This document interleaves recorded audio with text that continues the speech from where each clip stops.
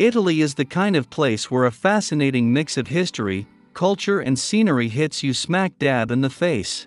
It's true, there is colorful art, impressive landmarks and ancient ruins at every turn, and this is especially true in the major cities. With this in mind, whether you get lost down the side streets of Rome, explore the elegant palaces in Naples, or take a gondola ride through the canals of Venice, there is simply no end of attractions and things to do in the cities of Italy.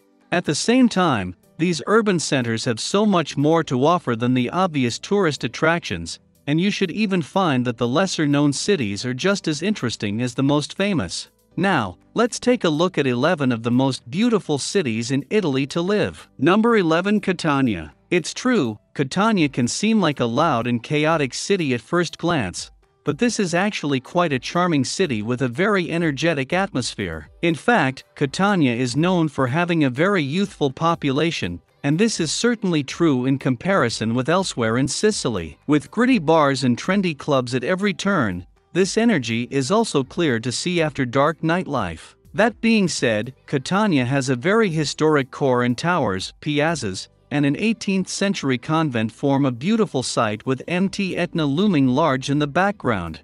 As far as Sicily goes, Catania is the jewel in the crown. It's true, Italian cities are full of intrigue, culture and history, and each one has a unique personality. With this in mind, Rome, Florence and Venice may be top of the list of most visitors, but the lesser-known cities are just as interesting to experience. Number 10, Perugia. Perugia is quite a large city, and was founded during the time of the Etruscans and Umbrii peoples. For this reason, visitors can climb down into the famous Etruscan chamber tombs and witness some of the oldest remnants in medieval Italy. What's more, there is also the National Museum of Umbrian Archaeology and the National Gallery, along with a number of ancient piazzas and churches to explore. If you wanted to uncover some of the ancient history in Italy yet escape the tourists at the same time, this is quite possibly the best city in Italy for you to visit. Number 9, Pisa.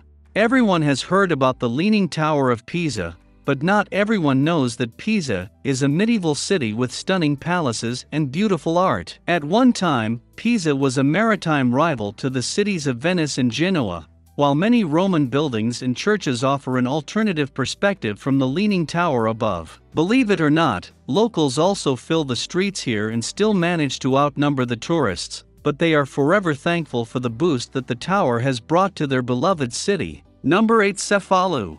Cefalù is probably the most beautiful city in Italy that you have never heard about. You will find a stunning beach here, next to Arab Norman architecture, and a medieval town that looks like something you might see on a postcard. Giuseppe Tornatore used this city for the setting of his film Cinema Paradiso, and this should go some way to describing how beautiful is the city. Meanwhile, it can feel like stepping back in time down at the harbor, where fishermen tend to their boats and the quieter side of Cefalù gets underway. It may not be as famous as the movie, but Cefalù hits all the right notes, and just might be the most attractive city in Italy that you never thought about visiting. Number 7, Palermo.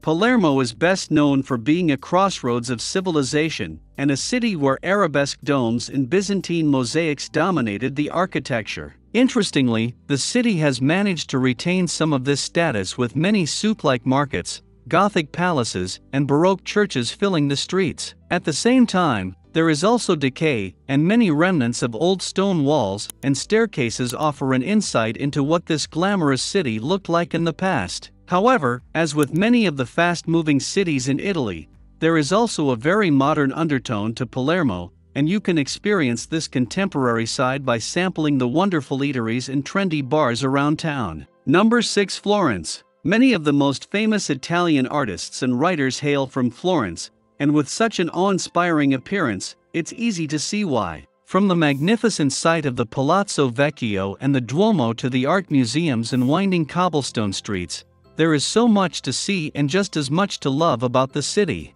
As you may know, Florence is also where you will find many masterpieces by Michelangelo and Leonardo da Vinci. That being said, there is also work by Caravaggio, Raphael and Titian here, making it one of the most historically significant art-rich cities in the world. Number 5, Naples.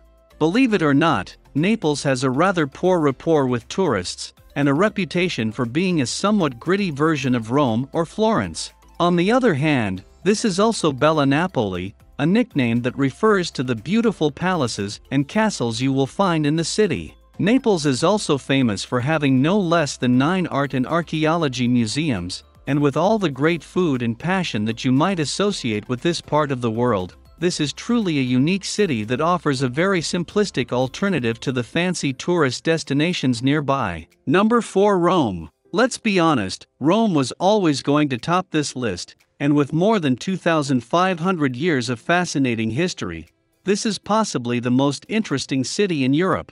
Featuring countless ancient churches, museums, and archaeological sites, the capital city is also a historian's dream destination. You will likely see a lot more tourists and lineups in this part of Italy, but this is hardly surprising with presence of the Colosseum, Roman Forum, and other famous landmarks. As if that's not enough, the historical side of this city is also accompanied by a very modern vibe, and the colorful art, culture, and fashion in Rome is just as fascinating as any of the landmarks mentioned above. Number 3. Bologna. Bologna may not be the best known city in Italy, but this is certainly one of the most historical and culturally important. In fact, Bologna is home to the oldest university in Italy and also some of the finest food. In many ways, there is also 2 sides to the city, with the first being the ambitious and high-tech areas such as Pavali, and the second being the much more elegant and academic city center.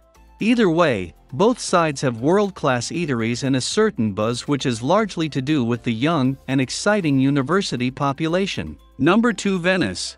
For many visitors, the canals in Venice are not only a means of escaping the traffic, but also the most unique way to explore this stunning city. After all, in how many cities can you sit back in a gondola and watch the medieval architecture as it drifts past? Venetian architecture is also incredibly unique, and you can also see this up close when you venture further into the city churches, piazzas, and palaces.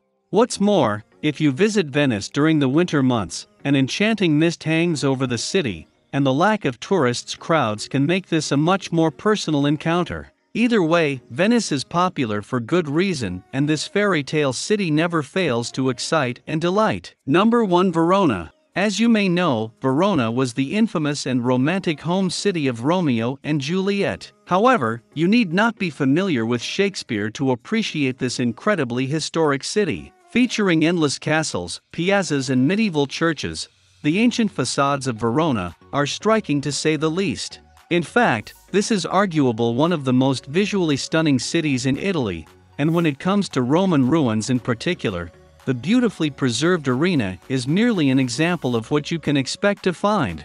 It's true, most people come to walk in the footsteps of this famous couple, but the enchanting architecture is more than enough to forget about Shakespeare and get lost in this vibrant city. The video has come to an end. I hope you enjoyed it. Don't forget to like it and subscribe to the channel. It helps a lot for us to continue bringing this type of content here. Until the next video.